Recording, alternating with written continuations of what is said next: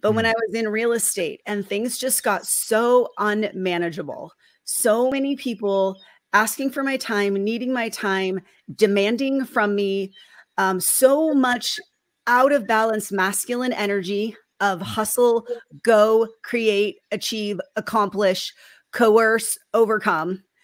And it felt so terrible. It felt so terrible that I just knew that I could not do that long term. I couldn't maintain it long term. And I didn't have any of the tools that I have now, and so much programming that I didn't have, that I now choose into, that I didn't have then.